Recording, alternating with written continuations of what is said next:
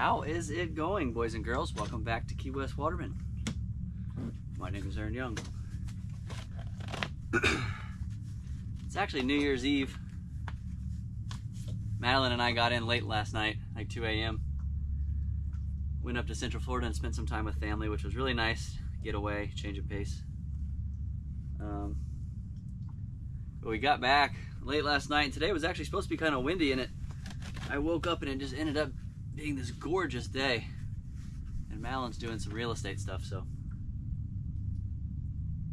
figured I'd run out and grab some fish.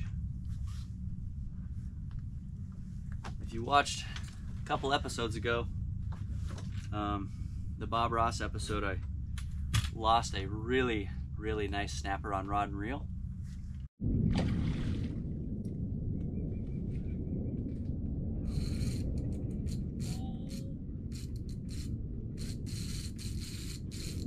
I just watched that on top water. It was just too big. I was on too light a tackle and I couldn't stop the fish. So I wanted to come back out and take a look with a spear gun and see if I could find that fish. But I brought two guns. A little bit bigger gun. This is like a 48 fatback, and this is actually the first gun I ever built. A true mid-handle murky water gun, and I'm glad I brought this. The water from the surface looks a little bit clear, but can actually be deceiving. I can tell once I get in it's going to be a little foggy, so I'm going to hop in with a murky water gun. The idea of this is the handle is what we call a mid-handle. The handle's in the middle of the gun. The trigger's actually back here, so I get quite a bit of band stretch. I just swim around because it's murky, load it, and I swim around with it under like this. If you have a big long gun out in front of you, you can spook the fish before you get to them. But this gun's nice because I can tuck it right under my arm, and just kind of hip fire. But enough talking, let's get in the water and take a peek.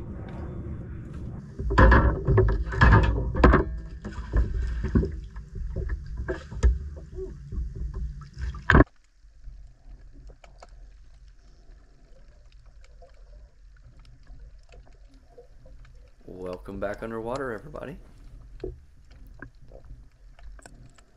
As always, I'm going to share some of my thoughts on these dives, a couple scenarios. And as far as getting started in spearfishing goes, I think mangrove snappers are probably one of the best species you can practice on. One, they're delicious. Two, the populations are extremely healthy. And three, you can see how shifty they are. There's not a lot of them.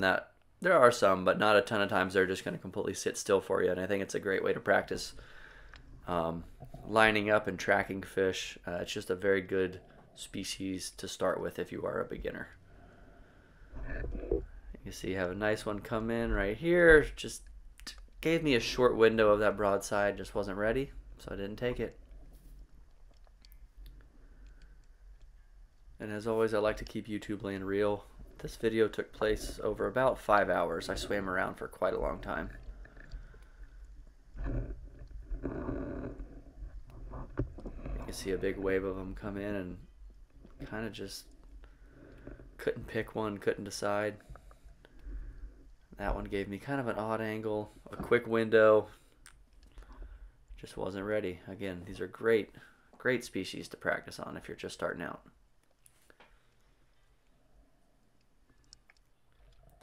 So I've seen a few, got the jitters out. This nice one comes in and no hesitation on that one. Got a good shot.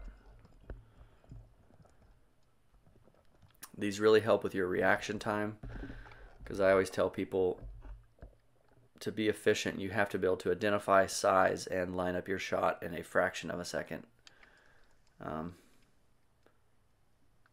on these mangrove snappers, they make you do that.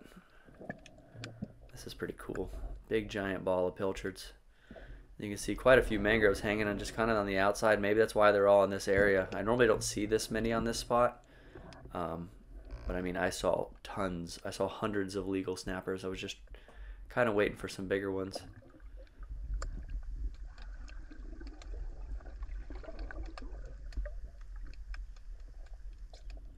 Just waiting till he gives me that broadside, and patience pays.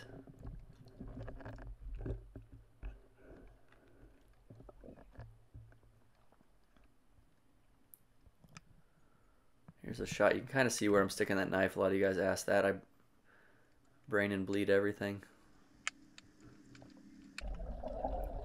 And it was kind of murky, so I didn't want to keep these on me. I decided to swim them back to the boat.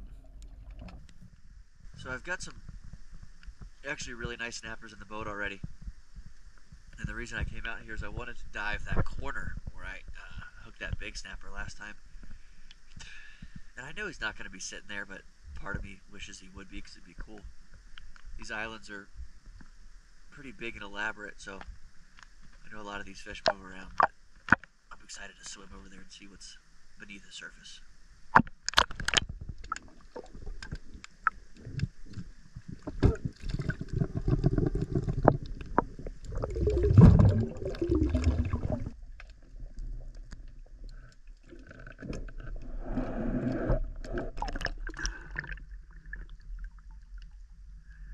This is the corner. So if you watch that, like I said, that Bob Ross video, this is right where my boat was sitting. I was kind of pitching those baits just around the corner on the edge of this tree right here. You'll see I pull the camera out, and that's the actual tree that that fish swam into. So this was pretty exciting. And I'm swimming up to it, and I'm not seeing a single fish. I'm kind of perplexed, and I know they do move around quite a bit. I thought there was going to be more sitting right here. So I continue on.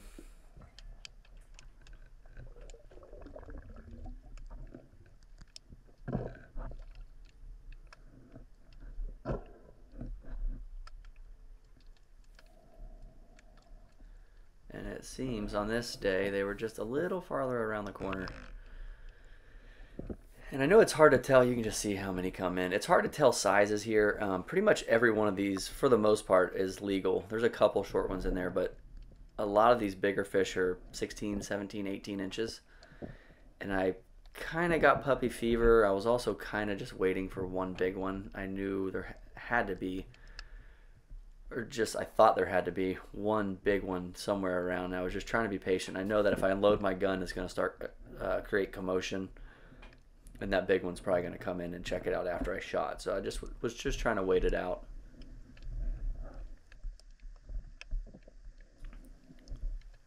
And I'll be honest, I'm so impressed with the GoPro's ability to make the water look cleaner than it actually is. I don't know why, but I can tell you, I can see a lot further in this video than I can actually see this day. It's very strange.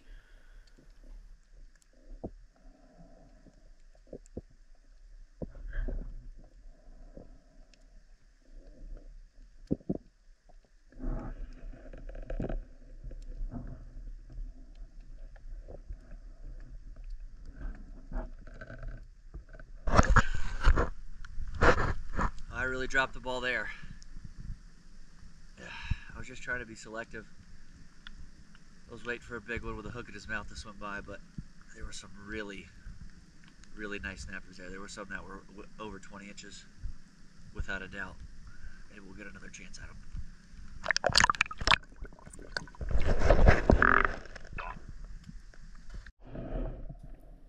So I continued on, honestly felt a little bummed, and I'm coming around the corner.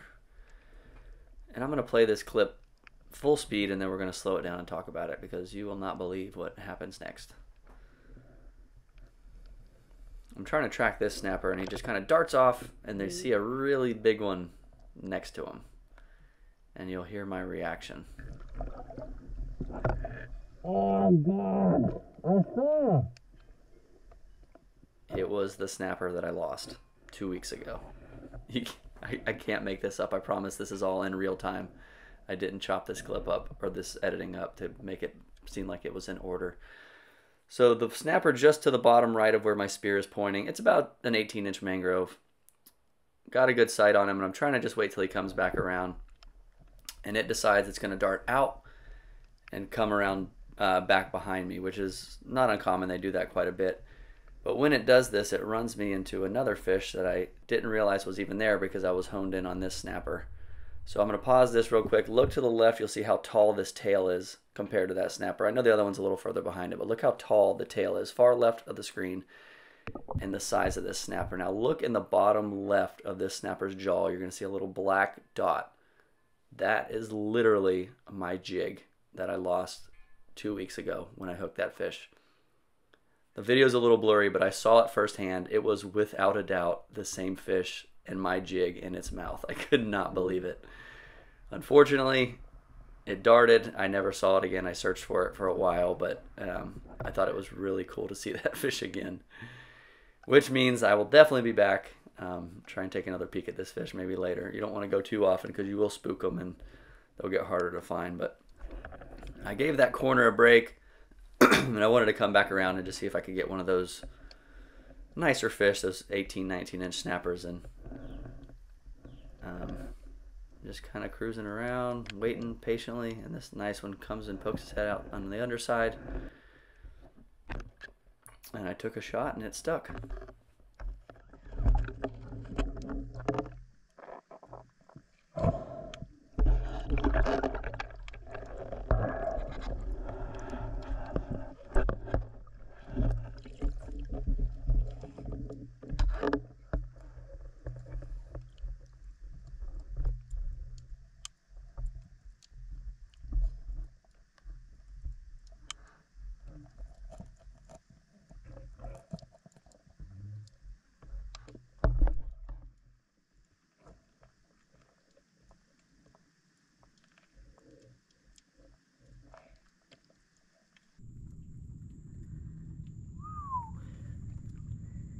That is a nice mangrove. That's every bit of 18 inches. One sec. I don't have this on a mount. Oh, I hope that camera picked that up. I cannot believe I saw that fish again. It had my jig literally right here in the corner of his mouth still. But it was going so fast, it just kind of came right across. And I don't know if the camera picked it up, but hopefully it did. But either way, that was such a fun dive. It was cool to even be able to see that. And when I first pulled around that corner, the amount of legal mangrove snappers was quite unbelievable. And I was just kind of being selective, trying to wait for that one really big one, and I never ended up getting a shot on one of the big ones. But this is a decent one compared to the ones I saw, and this one's 18 inches, so that'll tell you how big some of those other ones were. But I've got 3 off here instead of just swimming around and continue to spook them. If I can, on every trip, I try to at least check one new spot, just do a little exploration. So I'm gonna run down a little bit and hop in on an area I haven't dove before and check it out.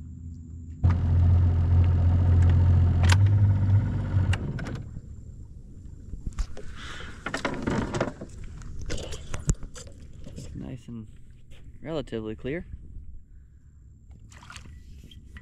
So this is a new spot I have not dove. And if you're wondering what makes me pick a new spot, quite honestly, I just pick a random island. If you look around down here in the Keys, there are literally islands everywhere. And I know that I've never dove this one, so figured I'd give it a look.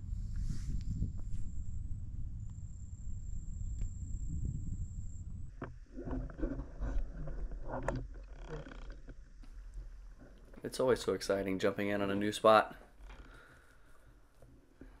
You never know what you're going to see. I get all giddy every time. And a friendly reminder, if you're not new to the channel, or if you are new to the channel, new episodes every Mondays at 6 p.m. And if you have any questions, leave them in the comments. I'd be happy to get to them.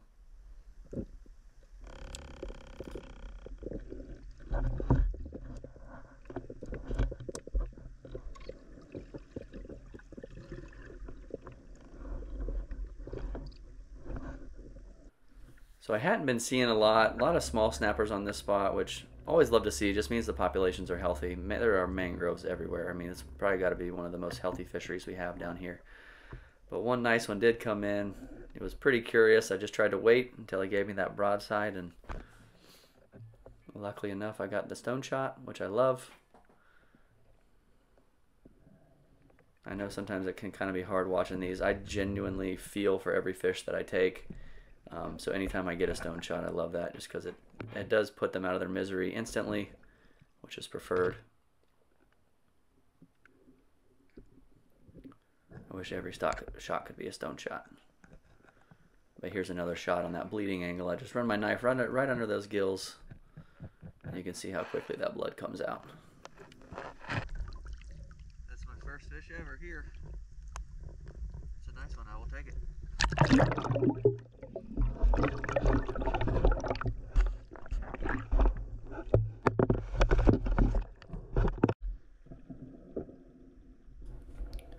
So I just actually ended up swimming around the entire island. Saw a ton of snappers, just mainly small ones, which again isn't necessarily a bad thing. And I was literally coming right back up to the boat. I was about 50 feet from the boat, and I had one other nice one just come in, kind of check me out, and stayed broadsided. That was my snapper limit.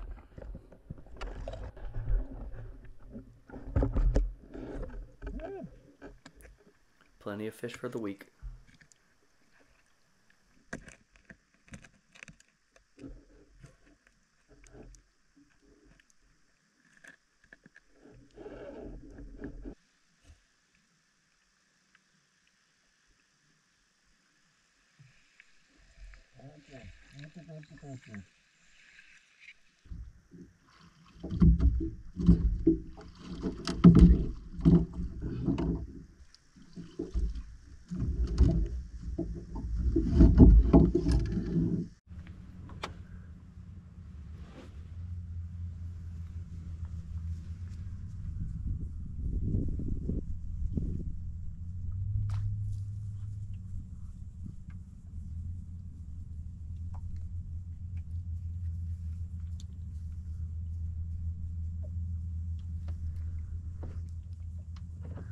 Wow, that was pretty wild. I don't know that the camera picked it up. I gutted that snapper. There wasn't a frigate in sight. I gutted that snapper, and there's about 10 or 11 of them. And they were coming down so fast, their wings were making like this sound. Kind of like a hum. That was weird. I've never seen that before. That was really cool. New spot. It was a little slow. I honestly saw a lot of small fish. The tide's pretty low, so maybe it's because there wasn't a lot of water, so some of the bigger ones had pushed out, but I was able to get 2 nice ones to wrap it up. They're very nice snappers. I didn't get the big one I was after, but it just gives me a reason to come back, I think. Which I definitely will be back after that fish. Again, that was so cool seeing that same fish. If you didn't see the video, go back. I'll put a link or whatever for it in the description. It was a couple weeks ago. I hooked a really big fish on the surface, and I saw it, and I actually could still see that hook in his mouth. But that is all I have. I'm not going to do a recipe on this one. Got some stuff I got to take care of tonight. Some exciting stuff coming up. Tomorrow is New Year's Day, which comes with some new seasons. I know a lot of you guys have been asking for some deep drop stuff, which I haven't done in some time, but I'm actually going to attempt some commercial deep dropping tomorrow on January 1st. Snowy grouper and tile opens for the commercial harvesting. So stay tuned. We're going to keep making videos as long as you keep watching them. I do appreciate y'all coming along. Enough of me talking. Enjoy the rest of your evening, and I will see you guys on the next one. Later.